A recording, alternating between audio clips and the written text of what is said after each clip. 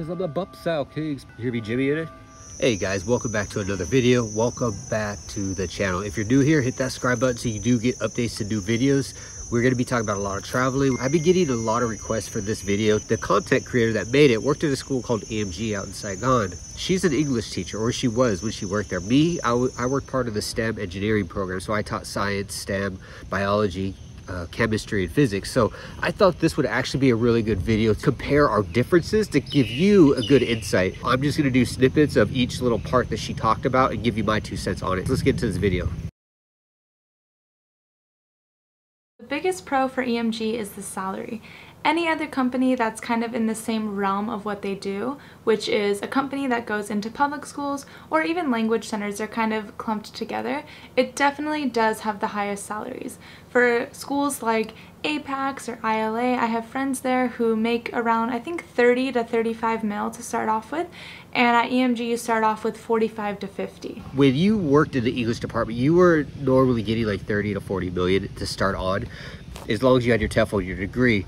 In regards to engineering, you usually got, or I'm going to say science. When I say engineering, I mean science. I did the engineering part of it. When you come into the science department, they usually pay you a little more upfront because it's a more demanding position and you do a lot more. To agree with her to an extent, you do make between 50 to 60 million a month being a science teacher. I got a friend of mine that works there that's making almost 100 million. And I do agree with her. The pay at EMG is probably some of the highest in most of Vietnam. The next pro is the fact that EMG can bring you in during the pandemic, which a lot of companies cannot do. This part didn't really age that well. COVID's over, the restrictions are over. If you are trying to come out to Vietnam today or any day forward after this video, bring your e-visa. That's really all you need anymore. In regards to what she was talking about, how the company doesn't cover a lot of this stuff when you got here, the quarantines, if you did go through that. I don't know why people were doing that, honestly, because Vietnam was getting shut down. Even EMG was pretty much limited to where they're trying to do everything online. If you were coming out to Vietnam, you weren't going to get paid a lot, probably, unless you were there before the pandemic and they kept you on a salary base. In regards to that, never expect a Vietnamese company to cover things like this.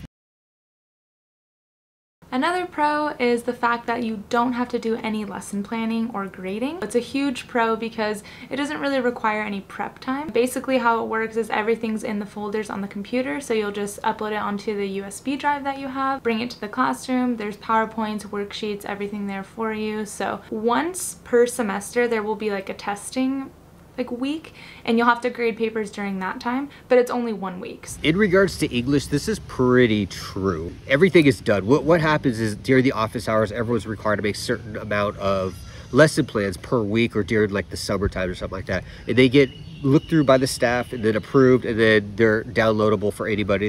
It's a really cool thing. Now, in the science side, it's a little more dynamic. It's constantly changing. We couldn't have that freedom or that ability because the lesson that we wrote for last semester just wouldn't fly to the next semester because books got changed, regulations changed on what kind of experiments we could do. So if you are an English teacher, 100%, everything's gonna pretty much be there for you. I mean, hell, they give you the laptop if you need it. They give you everything you need to do your lessons, which is a really cool thing about EMG.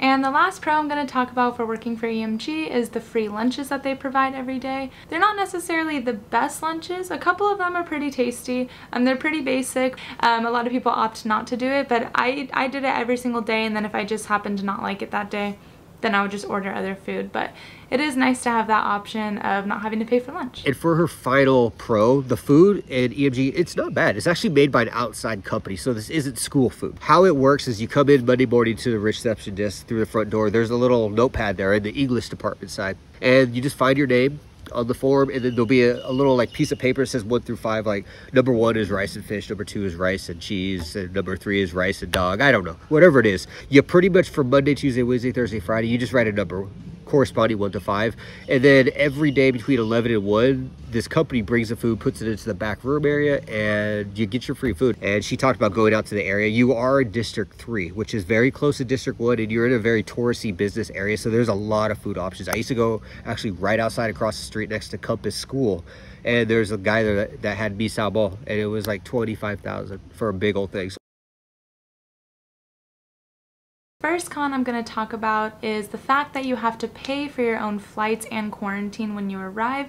So like I mentioned in the pros, they are one of the only companies that are able to get you in, which is awesome. They don't pay for anything, so it's super expensive to get here. And then the quarantine, which I'm actually lucky because I was able to quarantine with my boyfriend, which made the price a little bit lower, but it was still $1,500 between the two of us. Like her second pro, she talked about the restrictions coming into Vietnam and the company not paying for stuff. This is another one too. The very end of it, she kind of talked about a good point. Coming to Vietnam during this time was a hard time, but she mentioned having money saved. It cost her a couple grand, you know, go through the hotels, because what they were doing is they were jacking up these prices. These quarantine hotels were normally just normal hotels that cost like $3 or $4 a night. The night that I left Vietnam last year, when I left before I came back, I was actually in a hotel that was going to be used for quarantine, and that night at like 3 a.m. the police came in and started kicking everybody out, which was insane because we're like literally homeless now. The hotel refused to refund us. But her advice though of having a couple $1,000, 100%. When you come to Vietnam, you should have $2,000 or $3,000. Expect to come here and not do anything.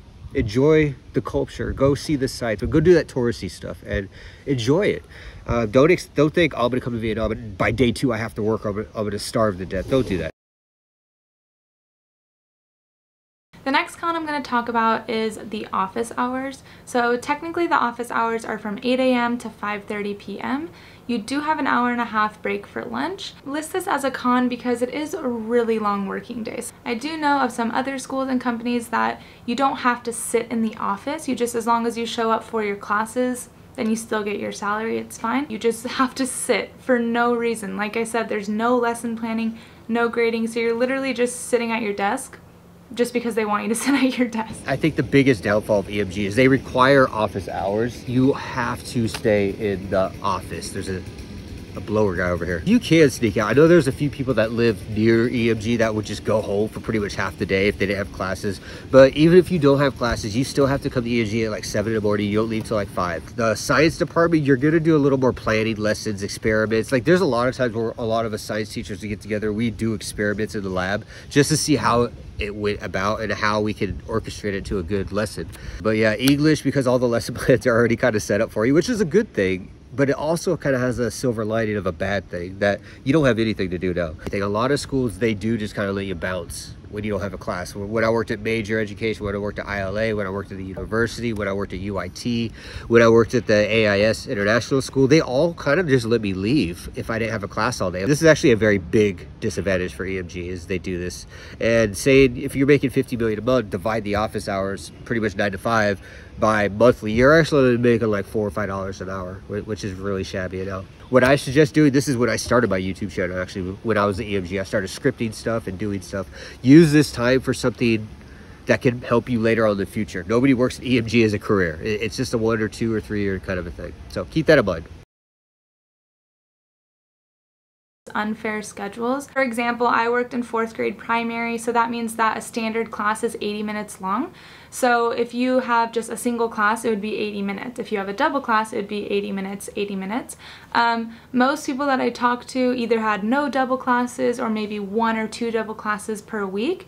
I had 6. Like I had 3 mornings and 3 afternoons during the week that I taught 80/80. Double classes is a very stupid thing, and I agree with her 100%. It makes no sense. It's exhausting for the teachers, exhausting for the students. After like 30-40 minutes, you're done. Like everyone's done. I'm gonna tell you, this isn't an EMG thing. So if you're thinking I'm not gonna work in EMG because I don't want to have all these hours in one class, you're gonna be screwed. When I worked at a school called Major, they had 2 hour, let me check, 2 hours and 15-minute classes. I had like 4 of them a week. The problem with it is the kids get tired. You can only talk about so much so long. If you're going to like VUS, ILA, any of these schools, universities do it, high schools do it, government schools in general do it, because these classes are normally 45 minutes. But what they do is they clip up 2 periods together, so it turns into 90 minutes, your hour and a half. These do suck, but this isn't just an EMG thing. Do keep that in mind. It's so exhausting, and even on Friday afternoons, I finished teaching at 5:20. So that means by the time I got in the bus, got all the way back, had to, go back to the office, it's way past the time of office hours. Also, sometimes classes start before 8 o'clock. So for me personally, 3 days a week, left the office at 7, which means I had to get there at like 6:45. And I'm not compensated for that. That's technically I guess just added hours, but I don't get paid for that. These were the set office hours, so why are we having classes before then? So I was very lucky with this. I didn't run into this problem because science, they never really want to do it very late. They didn't want to do it very early. If you have a class that starts at 7 a.m., you do have to be at EMG like almost 45 minutes before anybody else. Like there's nobody there. You can't even get into the main lobby. And you don't get paid for that. And if you have a class that starts at like 3:45 or something like that, you can end up staying later over the actual clock out time, and you don't get paid for that either. But there is kind of a benefit. If you start making it cool with the people there, like your supervisors or whatnot like that, they'll start allowing you to drive to these schools by yourself. You don't get paid for this extra stuff. 7 to like 4:30, I think, is the time frame that EMG expects you there. If you come before or after, it sucks to you, man. You know, like there's nothing else. And I feel bad for this girl, man. It sounds like she had a lot of these classes. I only saw people have them like rarely. It sounds like she got all of them. EMG's tendencies to blacklist people. If you do anything that EMG doesn't like, they put you on this blacklist with the government. Basically, it's your name and your passport number, and you have two options. Either you get deported and kicked out of Vietnam, or you have to pay thousands of dollars in fines in order to stay in Vietnam. The most common reason why they blacklist people is if you finish your contract, so you did everything you were supposed to do, you finished out your contract, next year you decide you want to work at a different company, a different school.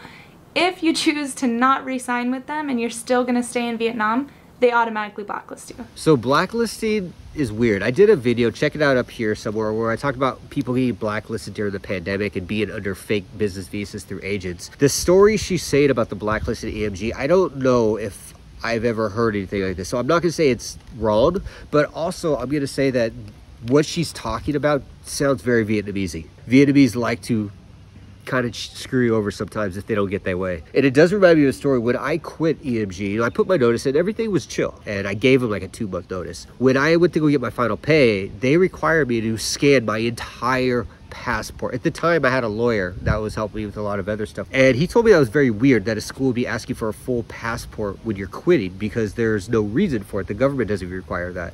What I did is, once I got in there, I gave them the printouts. They gave me my final salary. Everything was fine, actually. The staff was really cool. There was no like fights or anything like that. As soon as I got out there, I went to the U.S. Embassy, which is like a 10-minute drive away from there, and I told them my passport was compromised. So I got that passport canceled pretty much immediately. I just got my passport number changed because I don't know what was going on, and that was a very weird thing. Even my lawyer was kind of like, why are they asking you for this, David? Does EMG blacklist people? Like, they just throw everybody in a list, blacklist all 10 people that quit that month? I don't know. That's insane if they do. I hope that's not true, but I mean, that would be 100% reason not to work at EMG if that's accurate. I think it'd be case by case. I could see them, if you screw them over, they're going to screw you back. This is what Vietnam does. They need to have the last screw. Is that how you say it? That could be the case. I don't know. Tell them you're going back to your country. Tell them you're going back to the Philippines. Wherever you're going. Just tell them just make it very clear that you're leaving Vietnam. They don't second guess it. Be like, oh, you better blacklist this guy. He's going to ILA. You know, I don't know if this is true with EMG. That's insane if it is.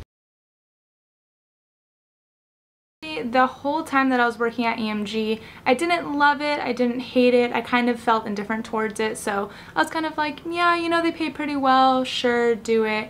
But kind of going through that whole process of the re-signing and the blacklisting and just people I knew being affected by that, you might have a really great experience. So on this one, I agree with her. I think EMG is an awesome first job. Negating that whole blacklisting thing, ignoring that, EMG honestly is a really good first job. It gives you opportunity to grow. You can work in English, you can go to the science side. The pay is way higher than any other school for having no experience. You don't really get any benefits, but I mean, you get like free food. I guess that's a benefit. You get free rides to the school that you're going to. The TAs will go with you. Get a taxi. It's all paid for by EMG. They'll take you to the school. They'll bring you back. So there's a lot of good benefits. It's a good way to learn how the system works. If you do need that TEFL, you want to learn how the nuts and bolts go, check the link below for a TEFL that I'm offering. It's 15% off. It's the same one I used at EMG, and they took it, no questions asked. It's accepted all over Asia, to be honest with you. Again, that blacklisted thing, really, I've never heard of that before. It is a great job. The other people I worked with there are amazing. Everyone's always trying to help everybody. The TAs are really great people. But past that, guys, I think we're good for today. So if you did enjoy this video, leave a like and drop a comment right under there. If you're not subscribed,